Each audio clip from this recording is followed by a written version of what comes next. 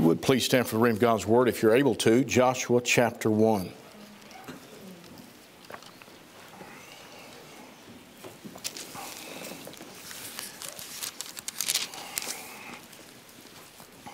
Joshua chapter 1, begin reading in verse 1, says, Now after the death of Moses, the servant of the Lord, it came to pass that the Lord spake unto Joshua the son of Nun, Moses' minister, saying, Moses my servant is dead. Now therefore arise, go over this Jordan, thou and all this people, unto the land which I do give to them, even to the children of Israel. Every place that the sole of your foot shall tread upon, that have I given unto you, as I said unto Moses. From the wilderness and this Lebanon, even unto the great river, the river Euphrates, all the land of the Hittites, and unto the great sea toward the going down of the sun, shall be your coast. There shall not any man be able to stand before thee all the days of thy life. As I was with Moses, so I will be with thee. I will not fail thee nor forsake thee. Be strong and of good courage, for unto this people shalt thou divide for an inheritance the land which I swear unto their fathers to give them. Only be thou strong and very courageous, that thou mayest observe to do according to all the law which Moses my servant commanded thee. Turn not from it to the right hand or to the left, that thou mayest prosper whithersoever thou goest. This book of the law shall not depart out of thy mouth, but thou shalt meditate therein day and night, that thou mayest observe to do according to all that is written therein. For then thou shalt make thy way prosperous, and then thou shalt have good success. Have not I commanded thee? Be strong and of good courage. Be not afraid, neither be thou dismayed, for the Lord thy God is with thee whithersoever thou goest. Then Joshua commanded the officers of the people, saying, Pass through the host, and command the people, saying, Prepare you victuals, for within 3 days ye shall pass over this Jordan to go into to possess the land which the Lord your God giveth you to possess it. Look with me back in verses 1 and 2. It says, Now after the death of Moses, the servant of the Lord, it came to pass that the Lord spake unto Joshua, the son of Nun, Moses' minister, saying, and that's what he says here, Moses, my servant, is dead. Therefore arise, go over this Jordan, thou and all this people, unto the land which I give to them, even to the children of Israel. I'd like to preach a message I've titled, Called to Step Up. Let's pray. Father, we come to you this evening. Lord, we know that there's folks that are not able to be here tonight. Lord, some are out of town, some are sick or whatever, Lord. But I pray that you just meet with us tonight in a special way. And those who are watching by live stream, Lord, I pray that you would speak to hearts in a powerful way. I pray that you would strengthen us to live for you and to serve you. Lord, in this day and time, definitely we need to be stepping up. Father, I pray now that you would just help each of us, Lord, to magnify you in our daily activities, Lord, whether it be with the neighbors, whether people at work, or whether it be our family. But, Lord, that we might magnify and proclaim your goodness. And we'll thank you, we'll praise you, I pray in Jesus' name. Amen. Be seated. As the book of Joshua opens, Moses has died, so the Lord goes to Joshua, the faithful right-hand man, you might say, of Moses, and basically, in effect, what he's telling him, Joshua, I want you to step up. I want you to take the position. I want you to step up. I want you to do something for me. And I want you to lead my people into the land that I've promised them. And so basically, he's telling Joshua, step up to the plate. It's your turn now. And I think in our day and time, we look around and what is needed is people need to step up. We need to learn hey, listen, there's time to step up now and to do what the Lord has for us to do, because time is short. The Lord's getting ready to come back. Not only that, but as things wax worse and worse, there's a greater need, and we need to step up for the Lord and live in such a way that others will turn their hearts to Him. Back in the 1800s, a man by the name of Joshua Chamberlain, not Joshua, son of Nun, but Joshua Chamberlain, he was a professor who taught modern languages at a college in Virginia. He was very fluent in about 10 different languages, very fluent. He was not a man of war. He had not studied any type of military tactics at all. But then about that time, as the Civil War began, he joined up with the Union Army. As he joined up with the Union Army, they began to realize that they had a very special man in Joshua Chamberlain. Joshua Chamberlain was a very wise man, a smart man, and very quickly he began to climb the ranks, and they moved him very quickly up to Brigadier General. And they began to use him in a great way. He gained the fame then of the Battle of Gettysburg. When he went there, he led the 20th Maine Volunteer Infantry Regiment at the defense of what they called the Little Round Top Hill. The Union Army faced several defeats in that battle right at first. The Confederate Army would charge them, and they would begin to fire upon the Union soldiers. And the Union soldiers, they lost a bunch of the Union soldiers, and their ammunition was being depleted. But Joshua Chamberlain realized, hey, we've got to hold this hill. We've got to keep this hill, this little round top hill. We cannot allow this to happen. At this particular time in Joshua Chamberlain's life, he had malaria and was weakened from that, but he was still leading on and still pressing on with this Union Army and defending this hilltop. He looked at the men and he said, there's only one thing that we have left to do, that we've got to do. And he said, we've got to charge them with our bayonets. We have no other choice. And even though he was weakened with the malaria, he led the charge against the Confederate Army. It astonished them so much and took them off guard so much that they quickly surrendered. They captured several, over 100 of them, and took them in, and they had defeated them there, and Joshua knew that was the only thing they could do. Well, as it went on, we find that Chamberlain, during that particular time, he was shot twice, and his wounds took him out of the battlefield for just a very short time, and they got him going again, and he went back to the battlefront again. As he was in the battlefront at different places during his service in the Army of the Potomac, Chamberlain served in 20 different battles and many other skirmishes. He had 6 horses shot out from underneath him. He was wounded at 6 different times at 6 different battles. He had received and was cited for bravery 4 times. And each time that he was wounded, he would return to the battlefield at the earliest opportunity and ignore what the doctors had told him, that he shouldn't go back, but he would still go back. He was a man that had stepped up. He was a man that nothing could hold him down. He was a man that had never studied war tactics, but was a very great man to be used in this battle for the Union. But the greatest day came when they was fighting there at Petersburg, and he was shot through the right hip, through the groin, and he fell to the ground.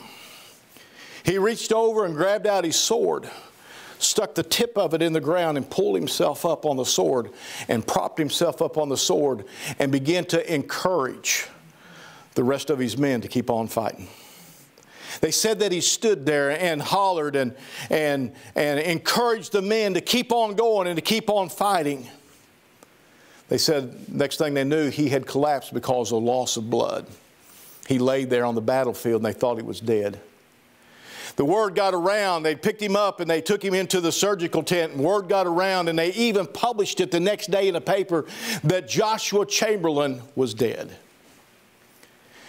Just the following day, they had to recant it and change it because Joshua Chamberlain was alive. And after the surgeries and after a little bit of time, he returned to his command. He stepped up. Because of him stepping up, the Union was able to win some great victories. Not because he was a man that had great battle tactics and had studied it all, but because he was a man that stepped up in a time of need. We find that Joshua, the son of Nun, in the book of Joshua here, was a like-kind man. That he was the minister. He helped Moses and no doubt had no intention of leading the children of Israel. But yet the Lord comes to Joshua and basically tells him, I need you to step up. I need you to take over. I need you to lead. Joshua stepped up in that time also. There was the call, you might say, for Joshua to step up. Look with me in verse 2. It says, Moses my servant, the Lord speaking, he says, Moses my servant is dead. Now therefore, arise, go over Jordan. He had not told that to any other man in all of Israel, but he told it to Joshua the son of Nun. He said, Thou and all this people unto the land which I do give them, even the children of Israel. There was no need for someone to, or there was a need to step up, and since Moses had died. What you find here, the need was to lead the children of Israel into the promised land, to lead them into their battles, to lead them into the obedience of God's commands while they were, once they got there, and while they was going into the promised land, they were to follow the Lord, and it took a man of God to lead them into that. And the Lord said, Joshua, you're the one. I want you to step up, and I want you to do this. So Joshua did. Joshua stepped up. Just as Joshua Chamberlain stepped up and helped his men step up in the battles by his example, so did Joshua the son of Nun do likewise. Joshua stepped up to the call of God that he might lead others to step up to the call of God. If you go through the book of Joshua and then you look at what took place, Joshua himself, he was able to lead other men that they would step up and that they would be captains and that they would be leaders of different groups and people as they went in and fought against the inhabitants of the land. He also helped them to step up and make a choice of who they was going to serve. You find over in Joshua chapter 24, you find that he says you need to make a choice today. You need to choose who you're going to serve. Either the gods of the Amorites or the ones on the other side of the flood that your fathers worship. He said, but as for me and my house, we will serve the Lord. Amen. He stepped up.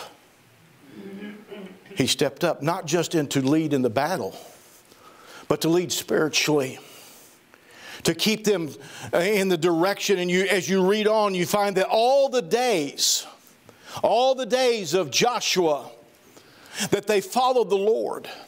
And then after Joshua died, as those others that had stepped up because of Joshua, they followed the Lord.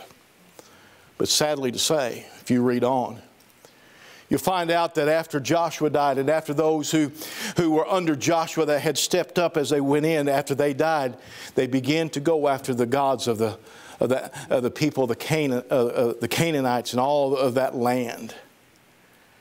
Why? Because they needed somebody to step up. We're living day and time when these folks step up. There's a call for each of us as Christians to step up today. The Lord has a great work for us. You say, well, preacher, I've not been called to the ministry. Nobody's got a great work for you. In fact, the Bible says that we're all ambassadors for Christ. Every one of us. Every single person in this room, you're an ambassador for Christ. You're a representative. You are to, this is not our home. We're just passing through, as the song says. Our treasures are laid up somewhere beyond the blue.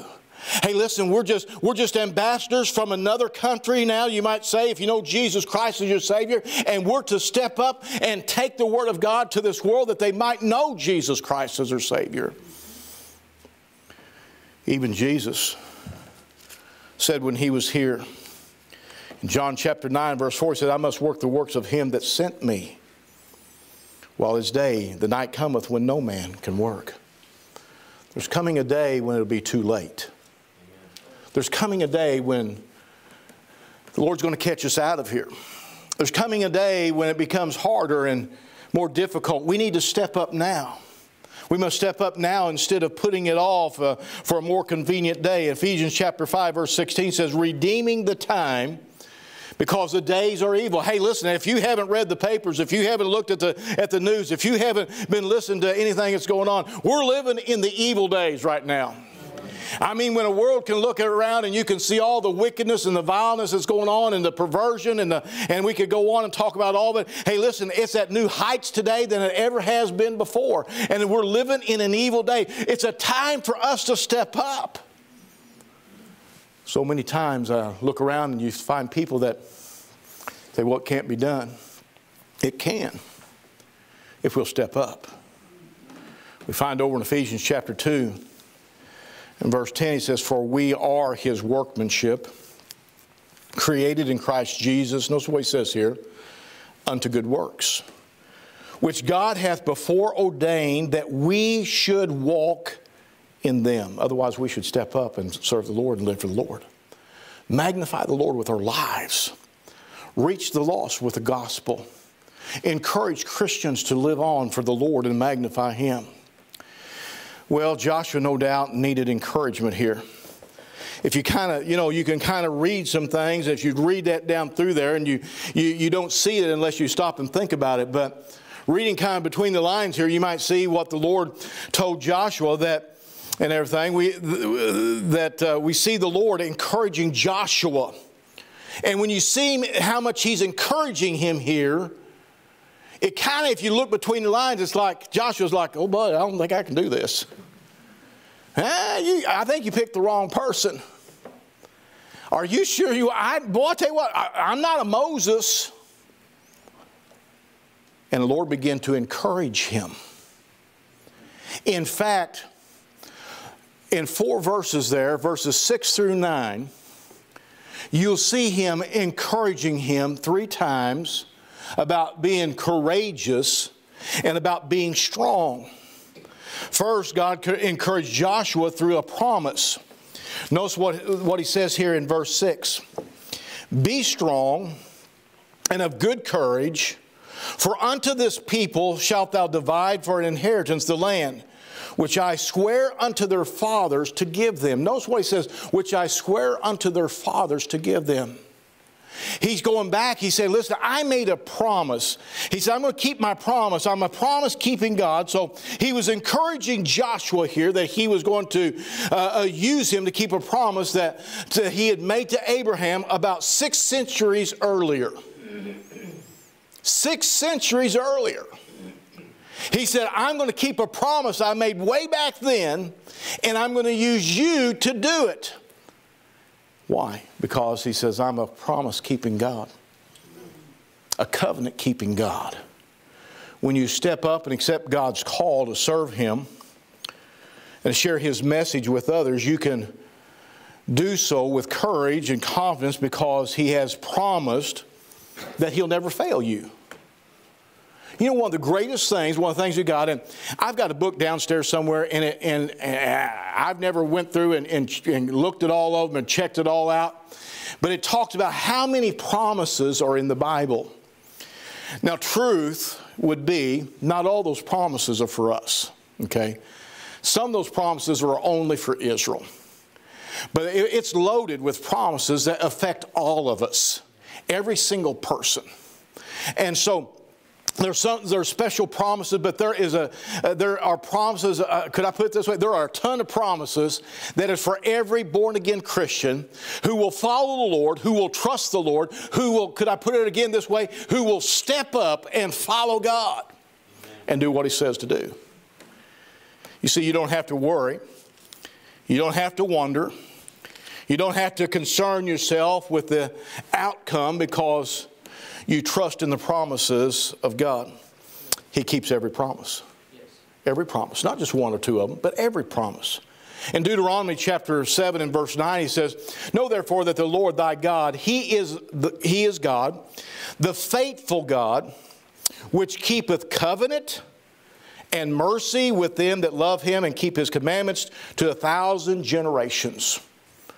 To 1,000 generations.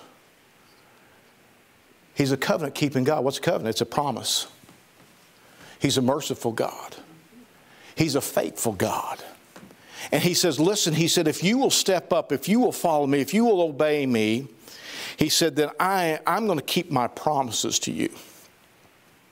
My promises. With most of the promises that you will find in the Bible, you will find that there is a, what could I say? There is a requirement to get that promise. But God says if you'll meet the requirement, and it's not beyond our ability to keep that, He says, I'm going to keep my promise to you. then secondly, not only was he encouraged by God saying, I'm going to keep my promises, and that he could trust God because God's a promise-keeping God. Secondly, he encouraged Joshua with the power of his word. Look with me in verse 7 and 8 there. Only be thou strong and very courageous, that thou mayest observe to do according to all, what's the next? The law, the word of God. He said, be courageous to do that, which Moses my servant commanded thee. Turn not from it to the right hand or to the left, that thou mayest be prosperous whithersoever thou goest. He said, don't stray from it one way or the other. He said, if you will follow that, he said, I want you to know I'm going to be with you. It's powerful. I'm going to prosper you if you will stay straight down the line with my word. Look at verse 7. Or verse 8, rather. This book of the law shall not depart out of thy mouth, but thou shalt meditate therein day and night, and that thou mayest observe to do according to all that is written therein. We ought to stop there just for a second. The Bible, God's Word, is not a smorgasbord. That's right. Where you pick and choose what you want, what you like, and what you don't want, and what you don't like. We are to keep the Word of God. Amen.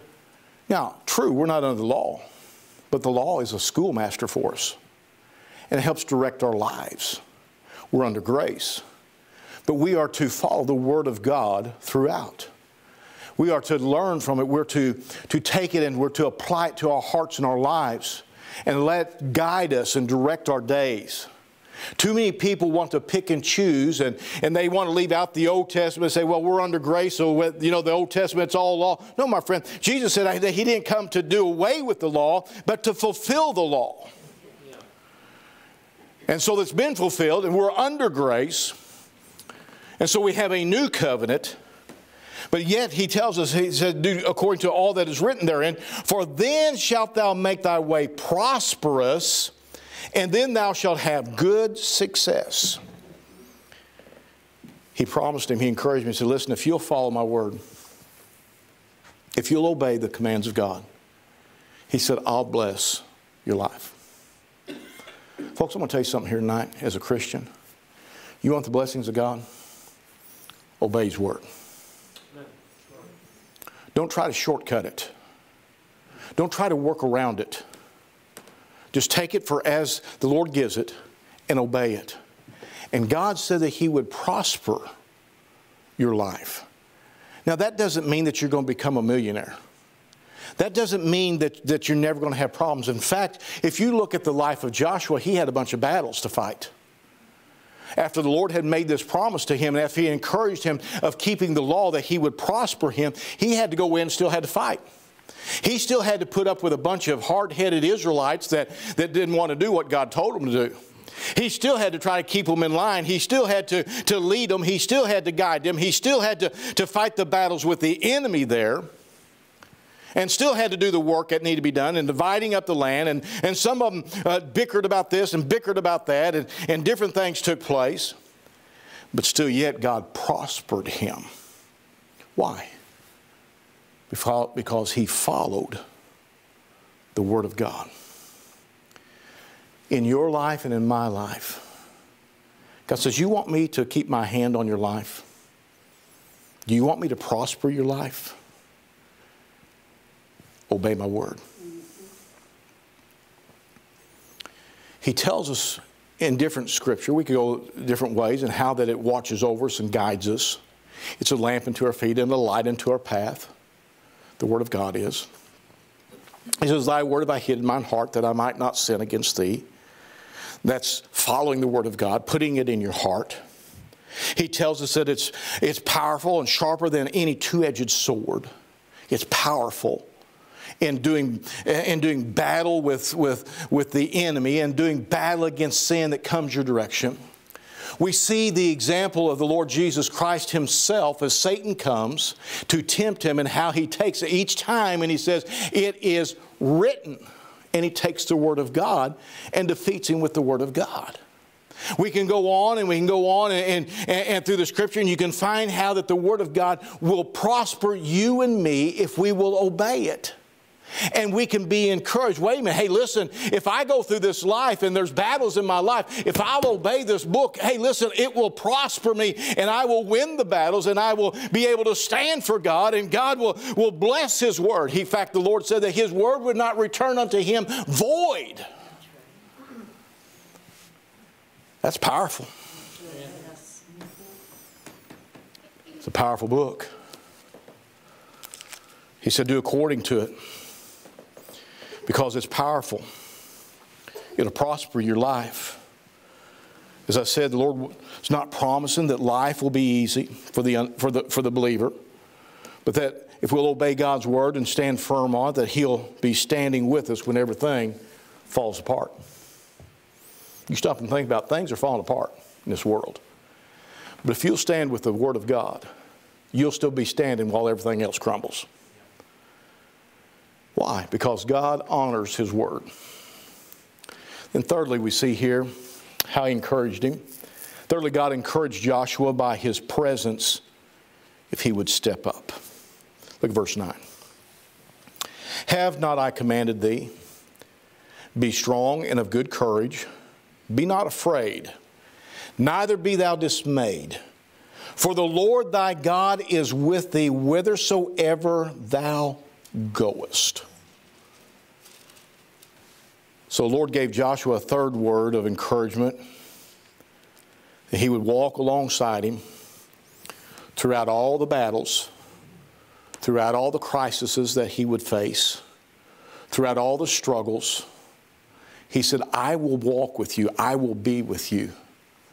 Before this, possibly Joshua might have been thinking, you know what, it's good to have the promises of God and it's good to have scripture verses, but what good's that against a bunch of giants and that's armed with swords and spears? But the Lord saved, I would say, the most important or the greatest of encouragement for last in telling Joshua that you won't face your battles alone. That he would be there with him and for him wherever he goes. You know what? We have the encouragement of the promises of God. He's never once failed us on His promises. We have the encouragement of His word and the power of it and how He said that He would prosper us. And my friend, if you've been following the word of God, you know that He's prospered you because of it. Yeah.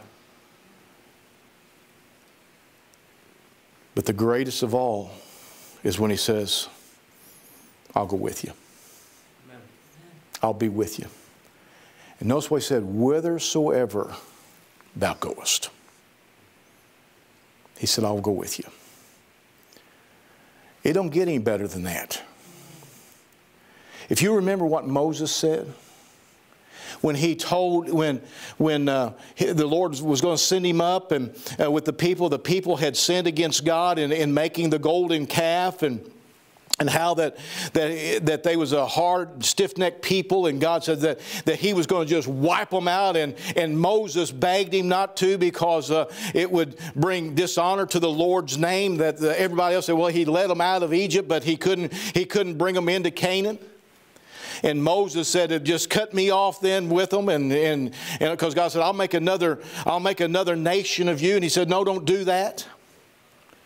And then the Lord said, okay. He said, I'm going to let you take them on into Canaan, but I'm not going. He said, I'm not going to go. Go ahead and take them in, but I'm not going. And Moses' reply was, if you don't go up with us, then don't send us up. If you're not going to go up with us, I don't want to go. God had Moses to move the tabernacle out away from the people. And He met with Moses on the outside of the camp because of the sin of the people. Moses knew how important it was to have the presence of God, for the Lord to be with him. And he knew that you could not maintain sin in your life and not get it right with God and have the presence of God. Can I tell you something tonight, Christian? Hey, listen, we need to make sure that we keep a short account with God.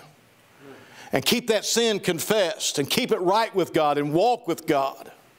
So that He will be with us. That He will always be in our presence and go up with us. He said, I'll go up with you. I'll go up with you, Joshua. I'll go up with you. Wherever you go, I'll be with you.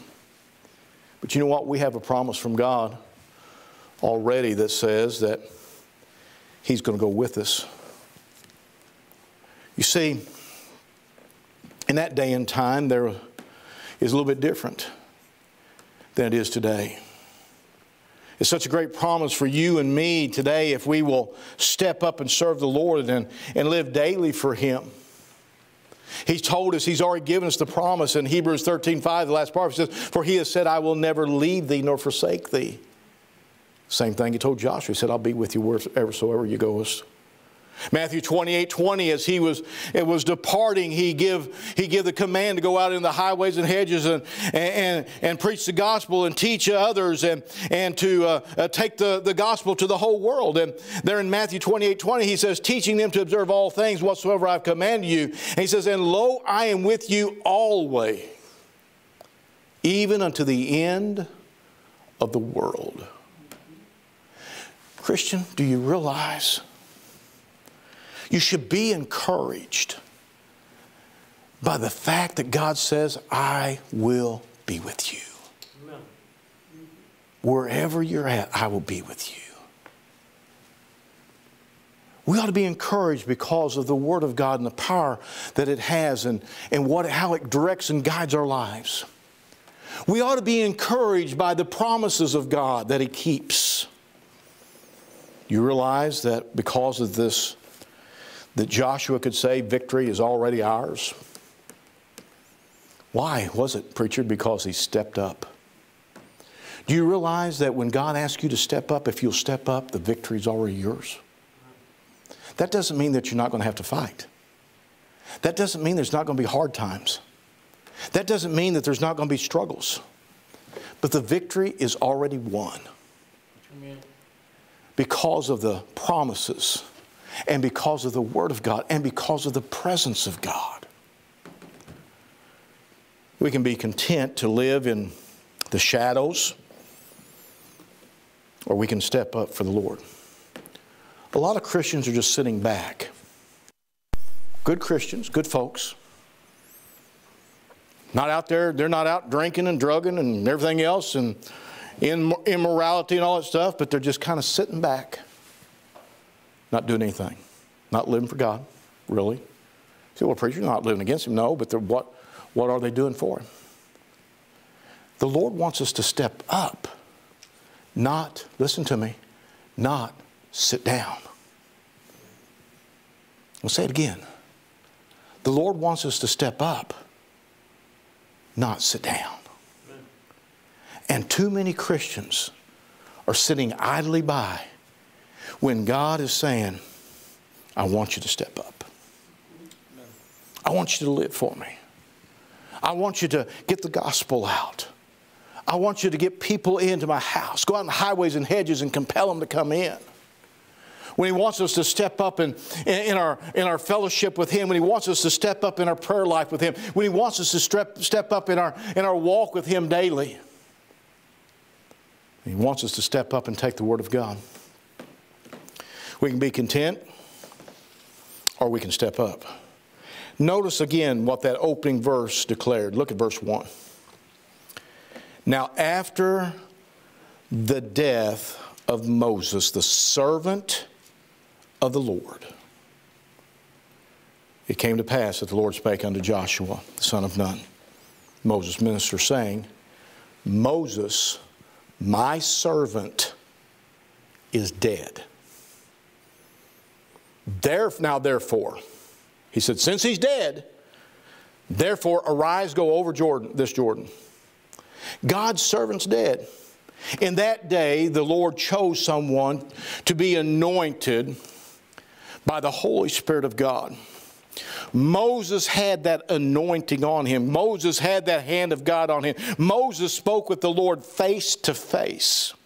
You go on through and if you jump over into the book of Judges, what you'll find that in the book of Judges that after Joshua had died and the people went out into sin and they began to follow the other pagan religions and worship the idols and stuff like that, that God would send them out into bondage through the other countries and stuff.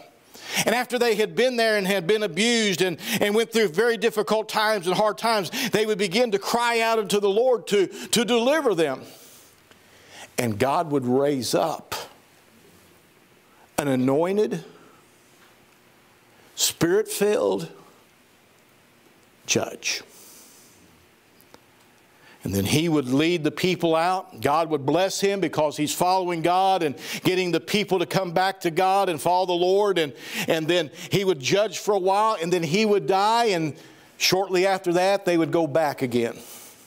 They would go back. It was a downward spiral. You've often heard me say it was a downward spiral. They was constantly, and then they'd cry out again, and then God would raise up another judge anointed by the Spirit of God, and the power and the hand of God is on him. Look at what he says to Gideon.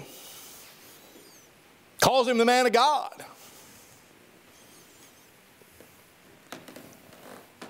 And so there was men that was raised up during that time with that special anointing. But now that we're under grace, saved by the blood of Jesus Christ, we all have received that anointing of the Holy Spirit of God. What, know ye not that your body is the temple of the Holy Ghost, which is in you, which you have of God, and you're not your own? He didn't stop there. He says, therefore glorify God in your body and your spirit, which are God's. Now wait a minute. Did it say that is the preacher? In a roundabout way, yes. Did he say that is the deacon? In a roundabout way, yes. Did he say that's the Sunday school teacher? In a roundabout way, yes. But if you want to know the truth about it, he said that about all of us. Yeah. Every person who knows Jesus Christ as their Savior has that anointing, has the Spirit of God dwelling within them. And so therefore he's saying, step up. Step up. It's time to live for the Lord. It's time to serve God. It's time to lay aside the things of this world and to step up. Don't hang back in the shadows. Could I ask you tonight, who's going to step up in our day to take the place of the saints of God who have went on to be with the Lord? I think of different ones. I think about Brother Jim Thomas. Who's going to step up, take Brother Jim's place?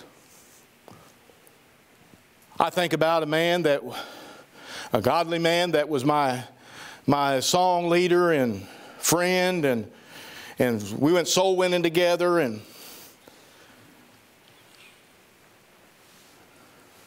Duke Etherton. Who's going to step up and take Duke's place? I think about my pastor, godly man, M.O. Parker. Who's going to step up? Say, yeah, preacher, but those are special people. I think about little Ida Vanoy down in Piedmont when I was in high school. Loved God.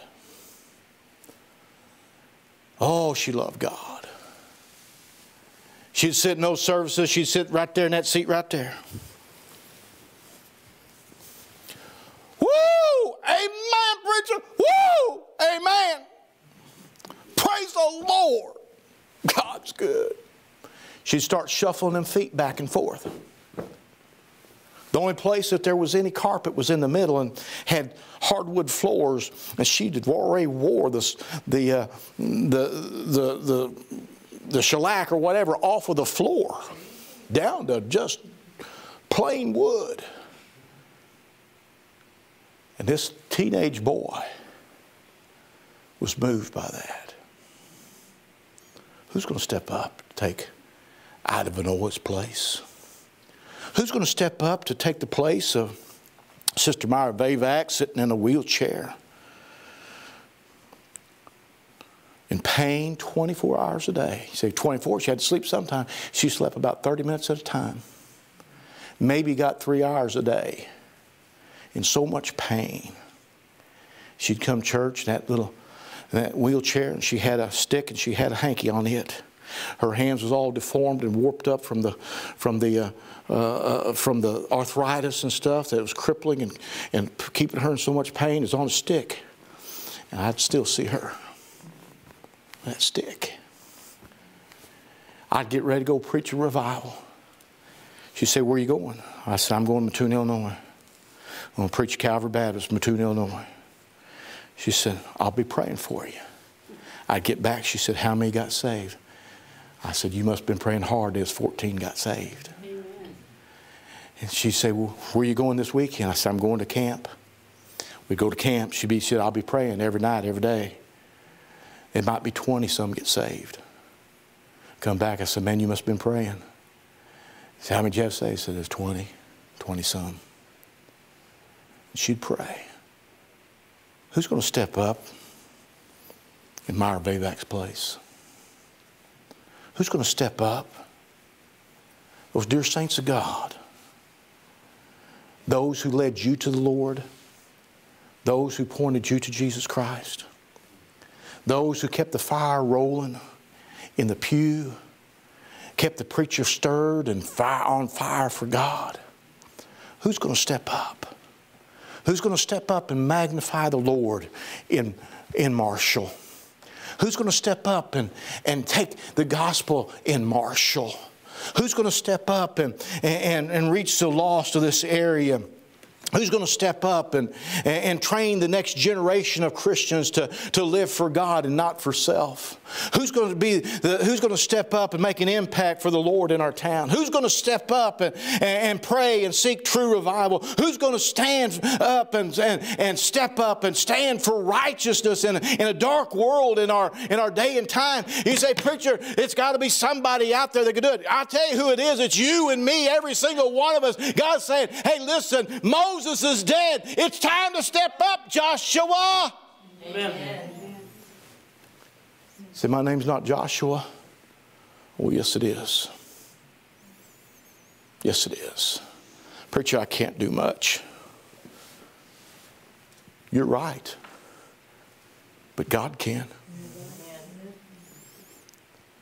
"Preacher, I don't know what to say." No, but God does. "Preacher, I feel so unable to do anything." Good. That way God gets the glory. That way you depend on the Lord. He's just saying, step up. "Preacher, what do I need?" You've got everything you need. You got the Spirit of God. You just need to step up and follow Him. Go the direction He leads you and guides you. We can step up to the call of God, or we can be content to sit back and watch souls plunge off into a lake of fire. And then it will be said of us, as it was in the book of Ezekiel, chapter 22 and verse 30, says, "And I sought for a man among them that should make up the hedge and stand in the gap before me for the land, that I should not destroy it. But I found none." But I found none. Didn't say, "I only found 5, only found 4, only found 3, only found 2, only found 1. He said, "I found none." None of them would step up. You see, it's a lot easier to sit in a pew. It's a lot easier just to go to church. God's glad that you're here. God's glad that you come to church. God's glad you read your Bible, but He wants you to step up. What would happen If it would be like the upper room as they gathered together and they waited upon the Lord, and the Spirit of God came down, and God used them in a powerful way and added souls on the day of Pentecost, over 3,000. Why? Because they all stepped up. Or it could be, let us be like Isaiah and step up and say, as Isaiah did also, I heard the voice of the Lord saying, whom shall I send? And who will go for us? Then said I, here am I, send me. See, what's he saying, preacher? Isaiah saying, I'm stepping up. We can be content to just be an average Christian and see nothing really happen. Or we can get a burden in our soul and say, Lord, I want to step up. And you know what? When that happens, God's going to empower you with His Word. He's going to encourage you with His promises. And He's going to be there with you through it all as you step up for Him. We've been called. Who's been called, preacher? We have. All of us. If you know Jesus Christ, your Savior, we've been called to step up. To step up. Let's pray. Father, we thank you. We love you. Thank you for the promises that encourage us. Thank you, Lord, for the fact that you filled us with thy Spirit. Now, Lord, help us to have a vision, an understanding that we need to step up. And may we be obedient. May we be like Isaiah and say, here, my Lord, send me. And sending me may be across the street. It could be around the world. It may be next door. It may be to our family. It may be to the person at the grocery store. But Lord, you want us to step up. And you've gave us every promise. You've given us every encouragement to carry us through. Tonight, Lord, I pray that there would be folks that would find a place here at the altar and say, Lord, like Joshua, I'm going to step up. Have your will and way in the invitation, I pray in Jesus' name. Amen. Would you stand with your heads bowed?